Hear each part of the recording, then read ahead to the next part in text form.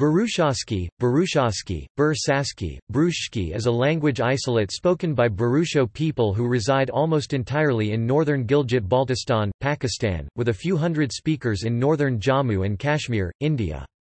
In Pakistan, Burushaski is spoken by people in Hunza Nagar district, northern Gilgit district, and in the Yasin and Ishkaman valleys of northern Gizar district. Their native region is located in northern Gilgit-Baltistan and borders with Pamir Corridor to the north.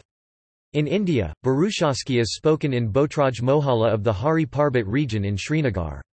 Other names for the language are Biltam, Kajuna, Kunjut, Brushaski, Burukaki, Burukaski, Burushaki, Burushki, Brugaski, Brushes, Werchikwar and Misa, Ski.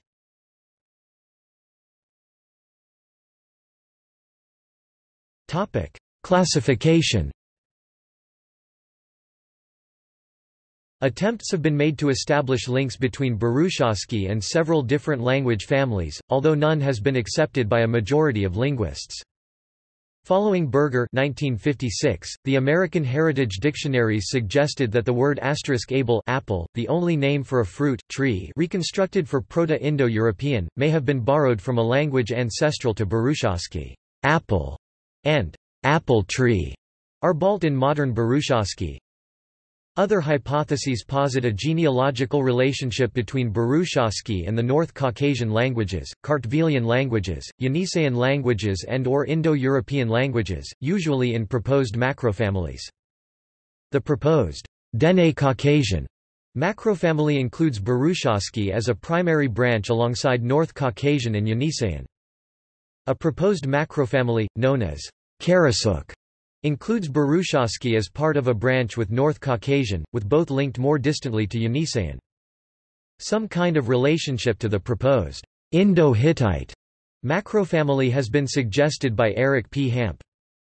There have also been proposals that Burushaski constitutes, or is descended from, a primary branch of Indo-European, albeit one not closely related to its present neighbors in the Indo-Iranian languages.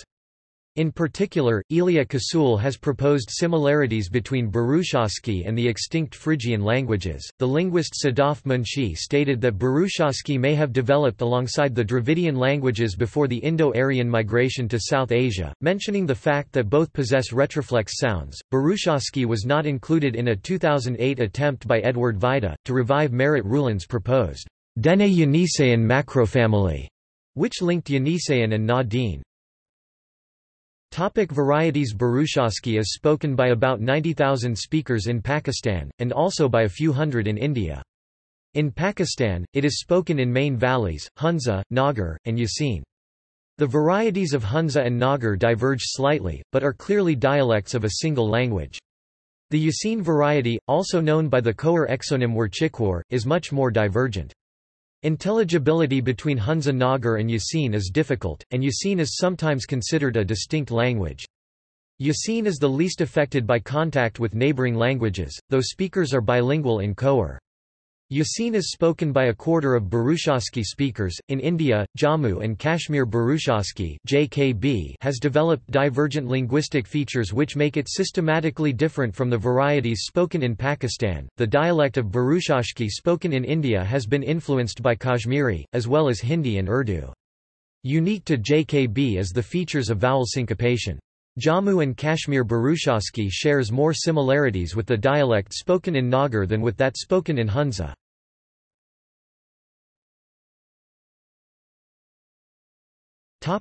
Writing system. Burushaski is a predominantly spoken rather than written language. Occasionally the Urdu alphabet is used, but no fixed orthography exists.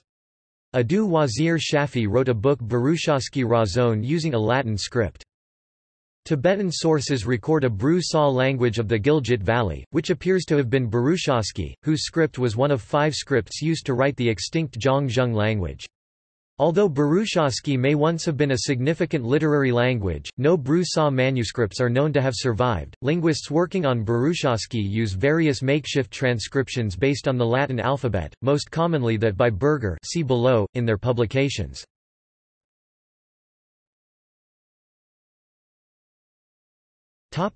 Phonology. Burushaski primarily has 5 vowels, i.e. a, o, u. Various contractions result in long vowels. Stressed vowels marked with acute accents in Burger's transcription tend to be longer and less open than unstressed ones, i.e. a, o, u, as opposed to long vowels also occur in loans and in a few onomatopoeic words. Grun 1998. All vowels have nasal counterparts in Hunza in some expressive words and in Nagar also in proper names and a few other words. Burger 1998 finds the following consonants to be phonemic, shown below in his transcription and in the IPA. Notes.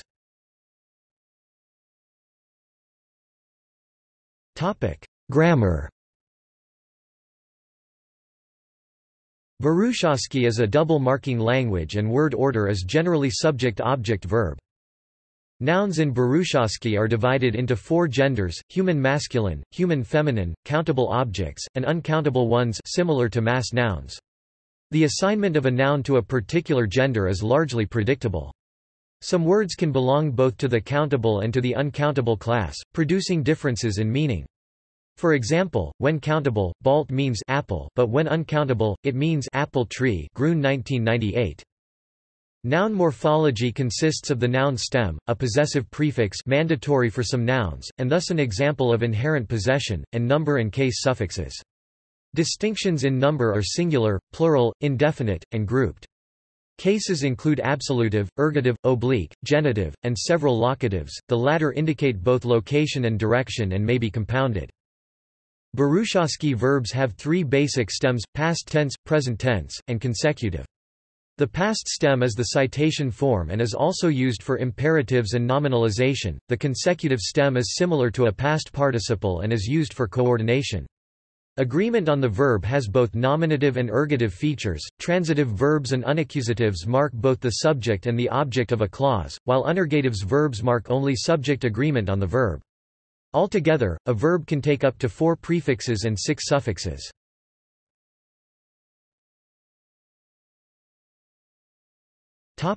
Nouns.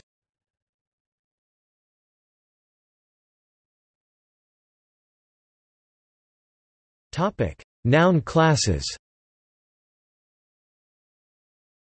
In Burushaski, there are 4 noun classes, similar to declensional classes in Indo-European languages, but unlike Indo-European, the nominal classes in Burushaski are associated with 4 grammatical genders. M equals male human beings, gods and spirits. F equals female human beings and spirits. X equals animals, countable nouns. Y equals abstract concepts, fluids, uncountable nouns. Below, the abbreviation H will stand for the combination of the M and F classes, while HX will stand for the combination of the M, F and X classes. Nouns in the X class typically refer to countable, non-human beings or things, for example animals, fruit, stones, eggs, or coins. Conversely, nouns in the Y class are as a rule uncountable abstractions or mass nouns, such as rice, fire, water, snow, wool, etc. However, these rules are not universal. Countable objects in the Y class are sometimes encountered, e.g. house. Related words can subtly change their meanings when used in different classes, for example, bayu, when a member of the X class, means salt in clumps, but when in the Y class, it means powdered salt. Fruit trees are understood collectively and placed in the Y class, but their individual fruits belong to the X class. Objects made of particular materials can belong to either the X or the Y class. Stone and wood are in the X class, but metal and leather in the Y class. The article, adjectives, numerals and other attributes must be in agreement with the noun class of their subject.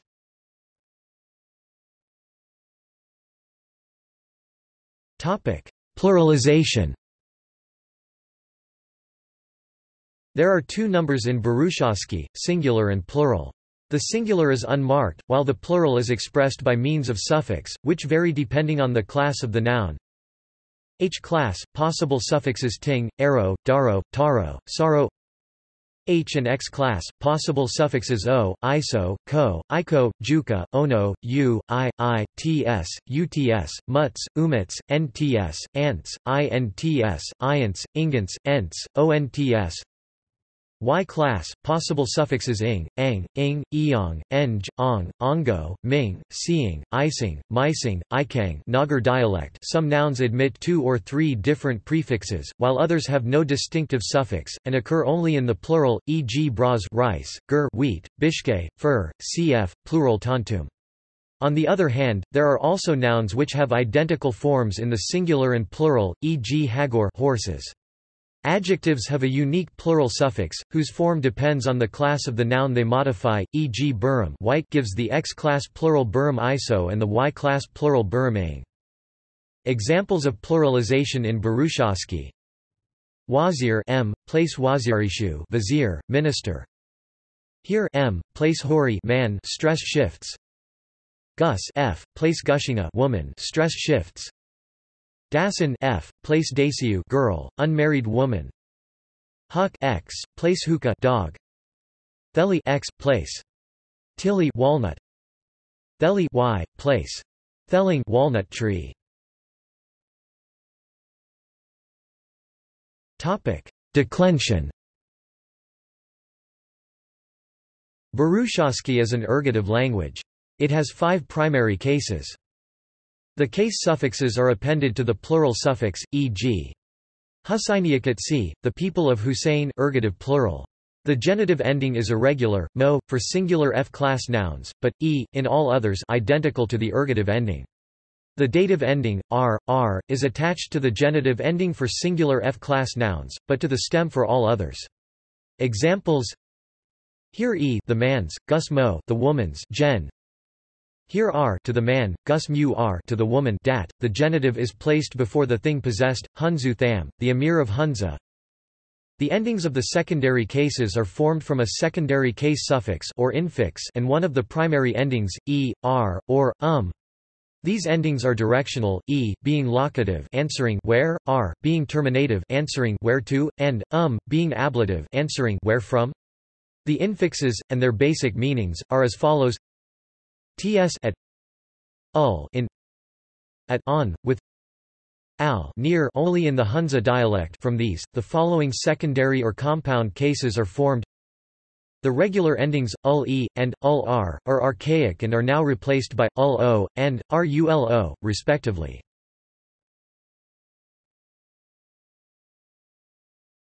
Topic: Pronouns and pronominal prefixes.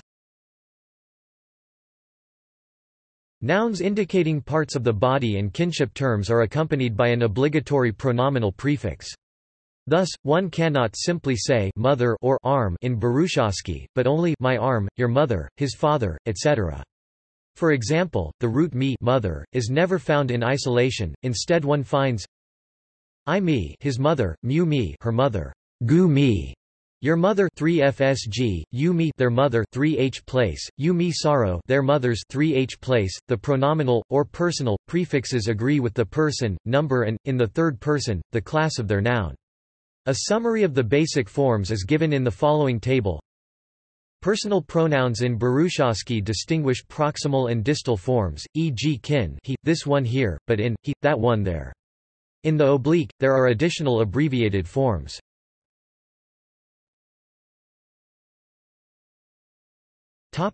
Numerals. The Burushaski number system is vigesimal, i.e. based on the number 20. For example, 20 alter, 40 alto alter 2 times 20, 60 iski alter 3 times 20, etc. The base numerals are 1 han or hen, hawk, 2 alto or alton, 3 isko or iski, 4 walto, 5 sindo, 6 mishindo, 7 thalo, 8 altambo, 9 huncho, 10 torumo, also torimi and terma, 100 the. Examples of compound numerals: 11 terma han, 12 terma alto, 13 terma isko, 19 terma hunti, 20 alter, 30 alter torumo, 40 alto alter, 50 alto alter torumo, 60 iski alter, and so on. 21 alter hawk, 22 alter alto, 23 alter isko, and so on.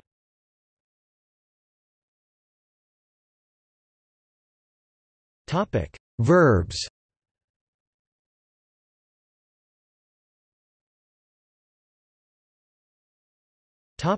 Overview. The verbal morphology of Burushaski is extremely complicated and rich in forms.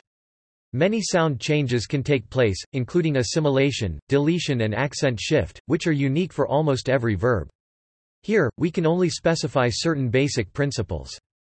The Burushaski finite verb falls into the following categories.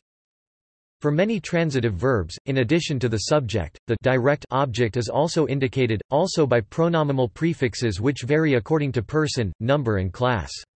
All verbs have negative forms, and many intransitive verbs also have derived transitive forms.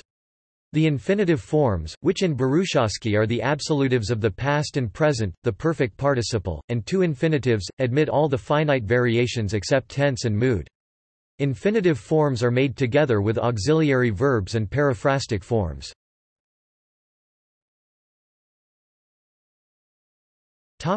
The 11 positions of the finite verb. All verb forms can be constructed according to a complex but regular position system. Burger describes a total of 11 possible positions, or slots, although not all of these will be filled in any given verb form. Many positions also have several alternative contents indicated by A, B, C below. The verb stem is in position 5, preceded by 4 possible prefixes and followed by 7 possible suffixes. The following table gives an overview of the positions and their functions. The positions of Burushaski finite verbs.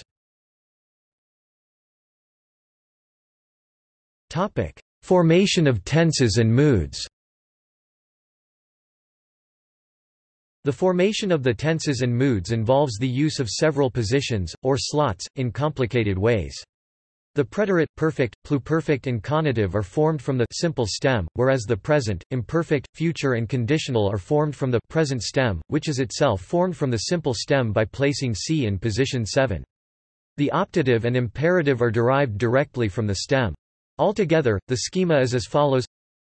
The formation of the tenses and moods of the verb her to cry, without prefixes. Simple stem tenses present stem tenses optatives and imperative.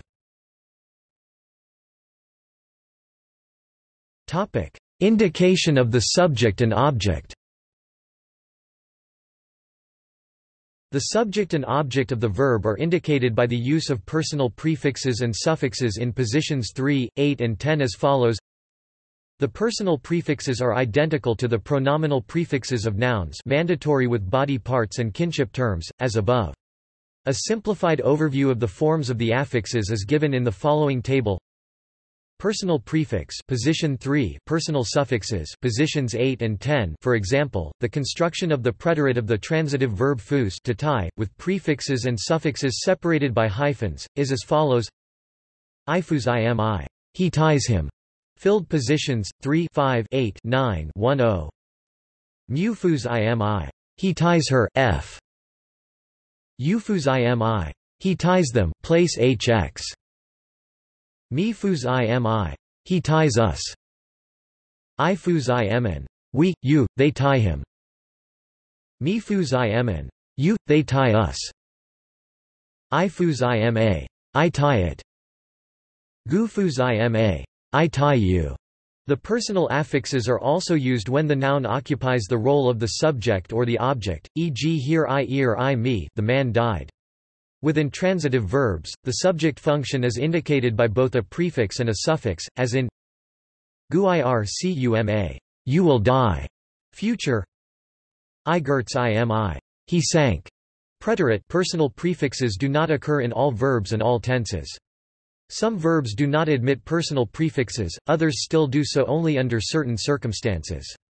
Personal prefixes used with intransitive verbs often express a volitional function, with prefixed forms indicating an action contrary to the intention of the subject.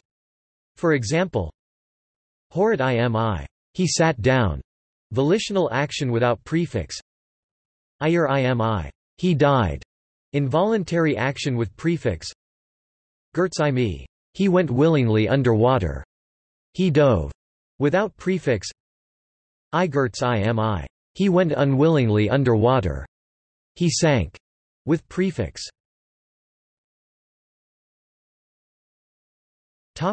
The D prefix. A number of verbs, mostly according to their root form, are found with the D prefix in position 2, which occurs before a consonant according to vowel harmony. The precise semantic function of the D prefix is unclear. With primary transitive verbs the D prefix, always without personal prefixes, forms regular intransitives. Examples: I fault I me, he breaks it open, transitive. Do fault is to break open, to explode, intransitive. A master's thesis research work of a native speaker of Burushaski on middle voice construction in He Hunza dialect claims that the dd verbal prefix is an overt morphological middle marker for MV constructions, while the n verbal prefix is a morphological marker for passive voice.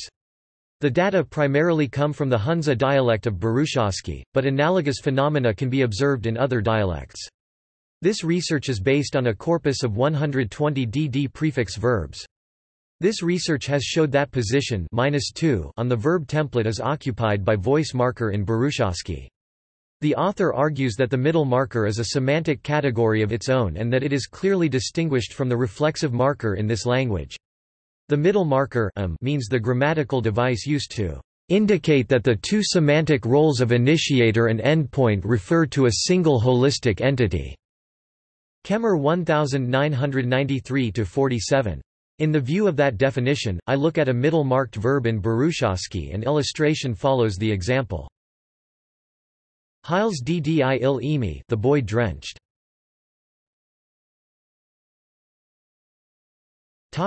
See also: